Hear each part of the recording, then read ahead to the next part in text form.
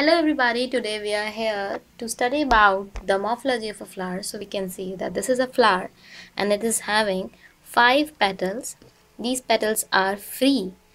So this flower is a polypetalous flower and we can see there are 3 sepals. These sepals are fused, not free. These sepals are fused, so this is a gamosepalous flower. Now we'll see that these petals are in an twisted estivation. In a twisted estivation, you can see these petals are overlapping each other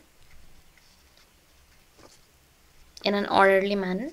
So this is having a twisted estivation. Now we'll see the reproductive part of the flower. So this is the only reproductive part of this flower.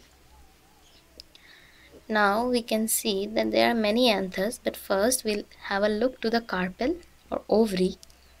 We can see that there is one carpel which is visible. But let me tell you that this is not only one carpel, this is having 5 carpels. 1, 2, 3, 4, 5. Actually, this is a fused ovary. This is called syncarpous ovary. Now we will have a look on the anthers. We can see it's quite complicated and we'll take a bunch. We can see that anthers are in bunches here. 1, 2, 3, 4 and 5. And within the bunches also, these are fused in the groups of 2. So here are 10 in 1. So here are 5 bunches. So 50 are on the peripheral part.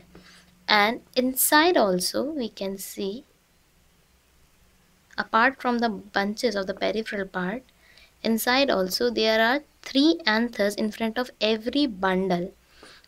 So approximately 15 anthers are surrounding the ovary or the carpel, but these are not fused to the ovary. So here we can find that there are almost 65 anthers in this flower. We can also see from here